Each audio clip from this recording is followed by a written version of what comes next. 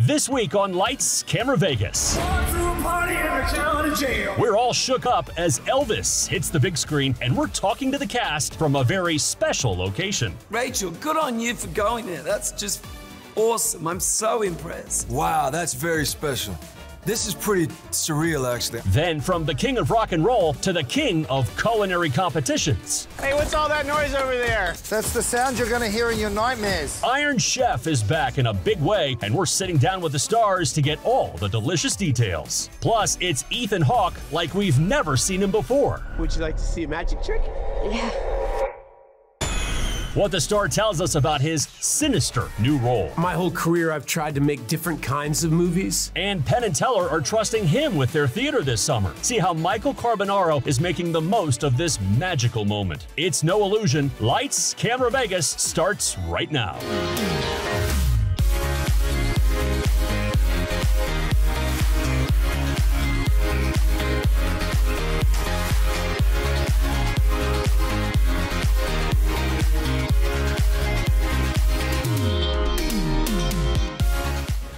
To Lights, Camera, Vegas. This week we're on location here in Los Angeles for a very tasty assignment as we're talking to some of the biggest superstar chefs about the return of the coolest ever culinary competition. Let me give you a little hint right here. Let us prepare for the biggest battle this kitchen has ever seen. A la cuisine! This is the moment we have all been waiting for. It's been called the toughest ever culinary challenge. Now, Iron Chef is back in a big way with a search for a new Iron legend. Having Iron Chef return has been such a gift, so thank you so much. You're welcome. I mean, what did you think when they said, we've got this idea to do this, the search for a legend on Netflix? Were you like, about time? Oh my God, Curtis has said this many times. When you get that phone call, you're so excited. You're like, what? Iron Chef? And the answer is yes, absolutely. And then it settles in like, oh my God, you're going to put yourself out there, right? Mm-hmm. And but I can speak for all of us. We're all so competitive. The answer is yes. Battle! Being an Iron Chef, your food really has to speak for itself. We're cooking from the heart. For us and for me personally, with this new show, that we were both all a fan of the old one, which is the Japanese one, and we're just very excited that it's game on, you know. Hey, what's all that noise over there? That's the sound you're gonna hear in your nightmares. And I'd love to. I mean, Curtis, it's so funny. I think people know you, like, you're always smiling, you're so gregarious, but you're like, I'm here to win. Oh, for sure. Yeah, I mean, that's what makes us who we are, right? We love great food, but we love to push ourselves and push those boundaries. So whether you're competing against yourself, can this menu be better than my last menu, or whether you're competing against someone else, you do take it really seriously. And we do work in kitchens that are tough and hard and all the rest of it, but it doesn't mean you can't have fun and you can't still be a nice human being. Right? But yeah, when it's time to kick someone's ass, you got to step up and do that too. Right. The challenging chefs already top of their games come to prove themselves against the Iron Chefs. The 5 new Iron Chefs are ready for battle in Kitchen Stadium, even if the experience is new for some. Congratulations so much. I mean, this whole experience, I love that it was all that we loved of Iron Chef, but it was new modern twists and takes on it that really made it exciting. I mean, when you got that phone call to come do this show, what did you think? I was completely flattered and honored. I've never been on any other cooking competition, actually. How have they escaped the grasp? I mean, you're such a talent, you're so great on TV. Well, thank you. The whole experience was amazing, right? Young rising star chef coming hard for us, which was a lot of fun. And then to go up against each other too. I feel like, just like you said, there's the icon show here that, you know, we have the brand that everyone knows about, but also some new twist. And I think it's going to be something for everyone. Get your popcorn, get ready, right? There is one more ingredient. Our secret ingredient. Fans will love seeing some familiar faces like Alton Brown. And yes, the chairman is back. I was emotional because we've been doing it for so long, way back when, you know, and I get to see my old friend, and I'm old. And What? Alton, you look good, honey. You age well. You're like the bedroom button of food. And then we get this young buck coming in here, and these two I think are so fantastic. Their energy together, you know, it brings it up to the next level. But I'm really excited for my friends in other countries to see our show. Yeah. You know, they'd heard about the first iteration, and now they get this version of it. And I just think, you know, the same thing is that we have the spirit and the essence of our old show, and then we've brought it up with so many different ways, in so many different ways. Mic drop. Could I have about 4 of these to go? Fire! Coming in hot. Don't panic, but panic anyway. What do you guys think about, about like what's happened in Vegas? How, you know, we're on par now with all the fine cities in the world with the best chefs and all these great restaurants. I mean, we are coming to Vegas. I am personally coming to Vegas. You are? Soon. Wow. Oh. With a restaurant? This is breaking news. Maybe. What? You got breaking news right there, girl. Listen, okay. What's it going to be called? Mings Bings? That's it, yeah. Because that's a great name. I would call You're it going to that. be the executive chef. Thank you. Oh, I get to finally work for a chef. Good. Do you have a location? Yeah, maybe. Wow. Can you just give us a general time frame? But we'll all be there, right? To for the opening nights? I'll be there. You know what's so incredible about Vegas is you have the best of the best. You know, chefs from all over the world come there, and what used to be known for cheap buffets is now known as, you know, an incredible place to go and dine. And I think because so many chefs are in and out of that place, they bring great people with them, and then that just continues to evolve. So yeah, it's a brilliant place to eat. There's more Michelin stars in Vegas now than Paris, if you can believe that. I mean, have you guys had a favorite Vegas moment or experience or favorite Vegas restaurant? I mean, I love Vegas. I feel actually some of the best food in Vegas is off the strip. If you go to like Chinatown or some of the Thai restaurants you have in Vegas, I feel all this, of course, very theatrical, big on the strip, but I also love what's going on outside the strip. Vegas is incredible for food. I went to Lotus's I.M. and it's it. And I was like, wait a second. This was not supposed to be this good. Nope. And it was outstanding. And I still crave it to this day. Still my favorite. It's absolutely. fantastic. Oh yeah. What would be your favorite? Do you have a favorite experience? Oh goodness, all I remember is Cirque du Soleil and my wife taking me to these restaurants. We went to a couple of restaurants in one night, and then I'm not a big drinker. And I had a drink, and then I woke up the next morning. That's all I remember. And he was in the hangover. There's so many stories about Vegas that are like, and I woke up. That's like, only in Vegas can you get And there that was a story. tiger in my room, there was Mike Tyson. I think I've heard this story But before. I felt happy, so it was a good time in Vegas. And you'll have a good time watching Iron Chef Quest for an Iron Legend, streaming now on Netflix. Still ahead magician Michael Carbonaro pulls a fast one on Rachel, and it's beyond captivating. Plus, he plays Elvis in Baz Luhrmann's new film. Sitting in the theater the first time going, I don't know how this is gonna turn out. Austin Butler opens up about playing the king.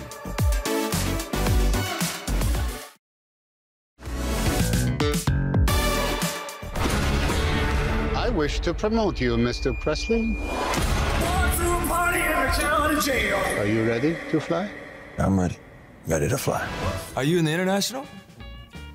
I am on the way. very You're on the stage. Wow, that's very special. This is pretty surreal, actually. I'm here in Memphis, and you're at the International Hotel right now. I'm at Graceland. You're at, you know, but it looks like Sun Studios, and you're over there. Wow, that's amazing. That's so special. Well, we had to do something special for you because you give a phenomenally special performance. And I mean, you've done Elvis proud, you've done Las Vegas proud, which loves the King so much.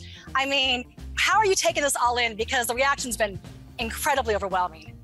I've been trying to take those silent moments, you know, to just really appreciate where I am right now, because I feel so grateful. I poured everything I had into it, and then you kind of, I'm sitting in the theater the first time going, I don't know how this is gonna turn out, and I just am so proud of what everybody did in the film, and so grateful for the way that it's being received, especially with this family. I just feel so happy. There's been a lot of talk about the new Elvis. You're not on stage at the old International, are you? I sure am, just for you. Yeah, and is Barry Manilow still playing there or someone else? He is the resident headliner. I've seen the show, and Barry was kind enough to take me backstage and show me the whole stage, and so I could sort of map it in my mind. I mean, isn't it amazing how the legacy lives on, you know, here at the International, now the Westgate, but Las Vegas, it's so synonymous with Elvis. I crawled all over that theater because that theater is huge. I mean, when Elvis goes, you know, mighty big theater in the movie, I mean, it's a dead replica of that theater. And, you know, of course, Rachel, you know Vegas well. Back in the day, there weren't all these, like, destination hotels. It was the first one, the International. Yeah, well, you did a great job recreating Vegas in the movie, so you obviously did your homework. Oh, yeah, I live my homework. Tomorrow, all of America will be talking about Elvis Presley. Where's it gone up to move around so much during the tape? What do you think? I mean, Elvis really started these superstar headline. I mean, really made Las Vegas the entertainment capital of the world, where now we've got, you know, Lady Gaga, Bruno Mars, the biggest superstars. If he could see the evolution, what do you think he'd think? I think he'd be really proud of it, to see that he was at the forefront of this legacy of incredible entertainers who are in Vegas. And, you know, people come from far and wide to go to Vegas to see these great spectacles. And I think he'd be very proud.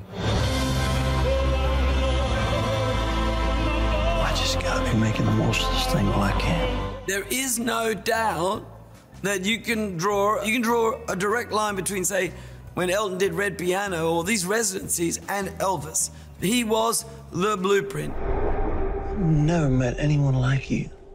I hope not.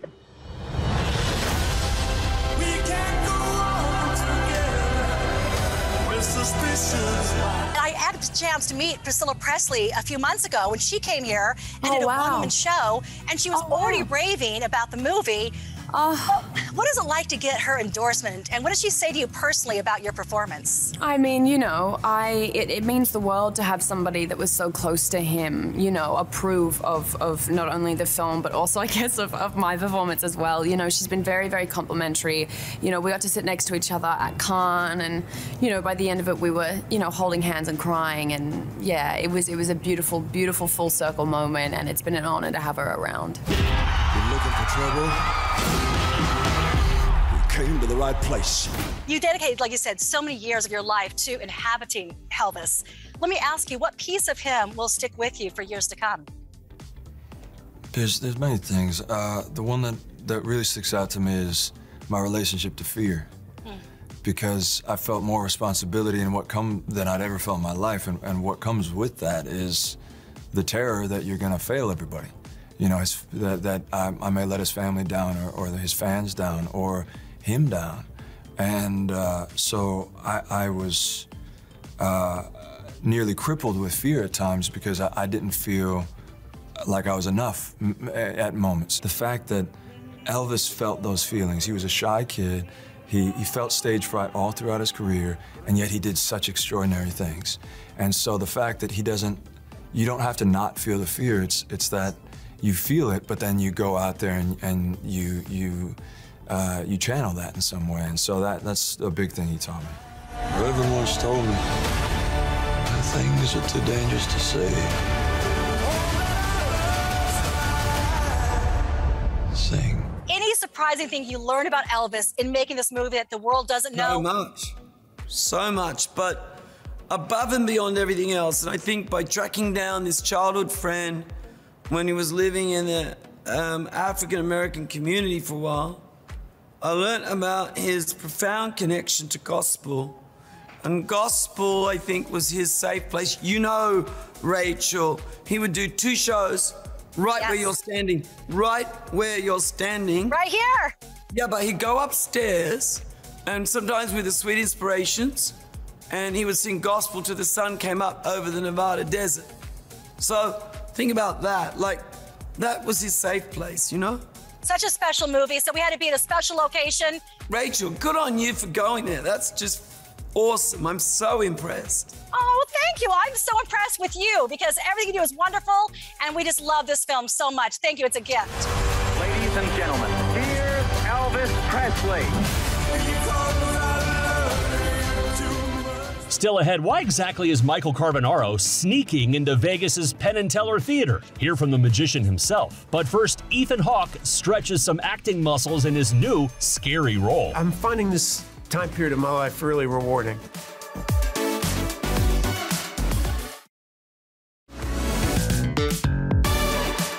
Hey there, I'm Drew. And I'm Alex. We're the Chainsmokers, and you're watching Lights, Camera, Vegas with Rachel Smith.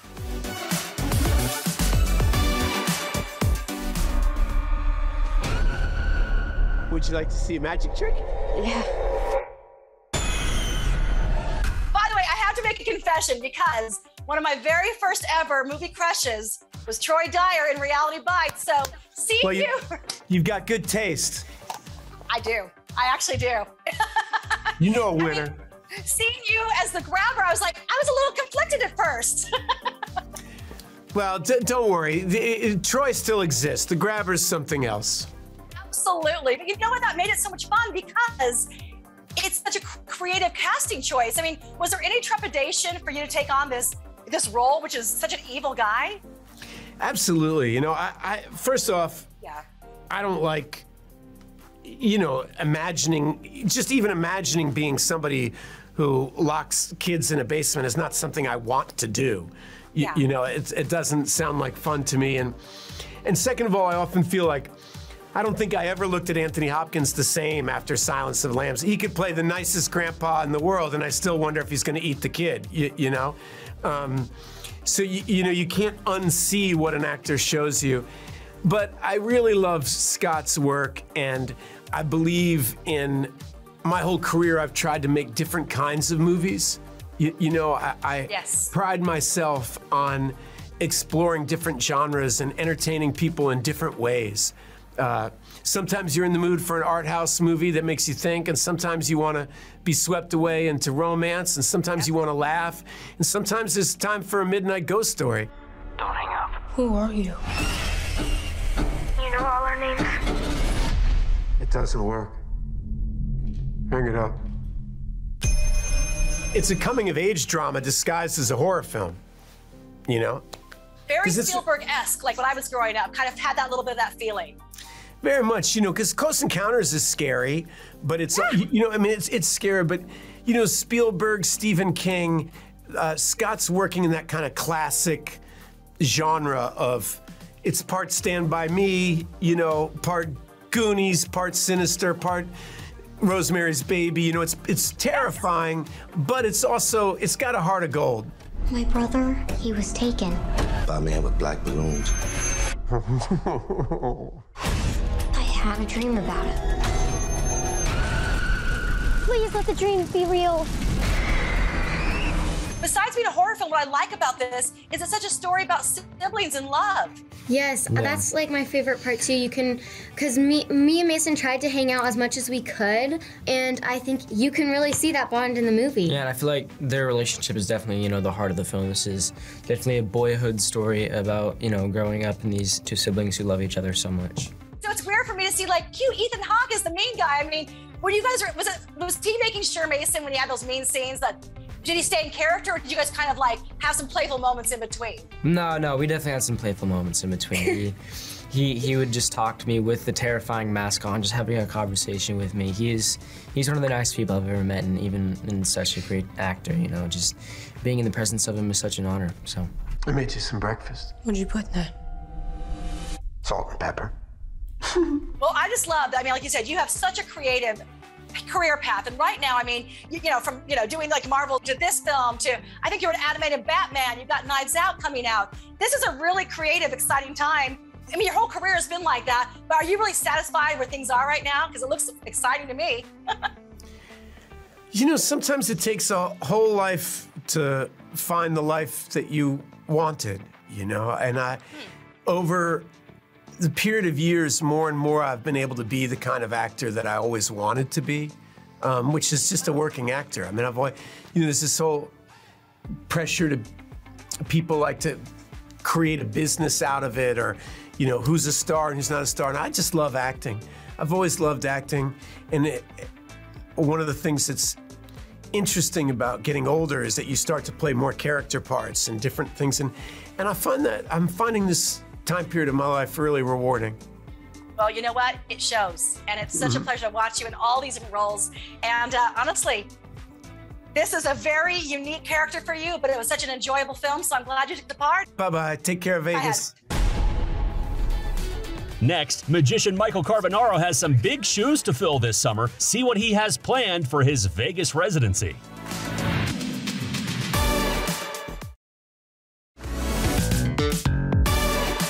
Hi, I'm Kim Kardashian. No, you're Michael Carbonaro. My new show will feature lots of alligator wrestling. His show may be called Lies on Stage, but Michael Carbonaro is telling the truth about taking over the Penn and Teller Theater. Okay, Teller, 7 weeks down to Australia. Let's go.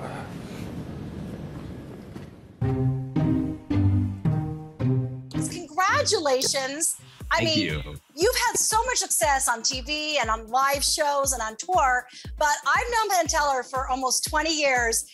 They would not let anybody perform on their theater, and they haven't until you. So, yeah, that is quite an honor. They lost a bet. That is quite the endorsement, and that's some big shoes to fill. 4 shoes actually, but yeah, I don't know. They both agreed on the kind of stuff I do. They both dug it. We became friends over the years, and they popped the question, so to speak. It's the first time in history the Vegas headliners have popped that question. They are trusting me to take over their theater this summer. That's right. I'm going to have my very own Las Vegas residency. And turned over their Penn and Teller Theater at the Rio to another performer. That was not in that box. Yeah, that's how they're packing them now. How'd they do that? there's illusionists, there's magicians. I mean, everybody from David Copperfield to Penn and Teller to you know, Matt Frank, everyone has their own brand. Everyone's different. Yeah. How would you describe yours and how does it differ? I went to school at NYU, and I'm like, do I want to be an actor? Do I want to be a comedian? Do I want to be a stand-up comic? I love magic. I love all of those things. And then doing the Carbonaro Effect TV show, yeah. which, if you haven't seen it, is a candid camera style show. So people are being pranked who don't know they're being pranked. So I'm like acting like all these different normal people in the real world. So I have to like use the improvisation, but I'm like making jokes to the viewer, and I'm tricking these people. So I got to utilize all those skill sets. But at heart, you know, I love being on stage and performing as a magician on stage. I light up. I'm a showman at heart. And, you know, and I learned mostly maybe from watching David Copperfield as a kid. He would just slip in and out of these worlds from being funny to goofy to playing with people, then doing a big dramatic moment. And he was just your friend up there on the stage. And I love that. So I'm the host. I'm up there playing with people. I prank them, even though you know who I am. You will be fooled. You will be pranked. And it's not just the audience who is fooled. Michael was even able to prank me right in the middle of our interview. Was this from you guys directly, or who gave me this? What? That was sweet. I thought I was like, I don't know. I've never gotten this kind of treatment on the road. I'm like, maybe because I have a residency, they sent that over. I thought it was cool. Wait a second. I don't even have a BEONDTV t-shirt.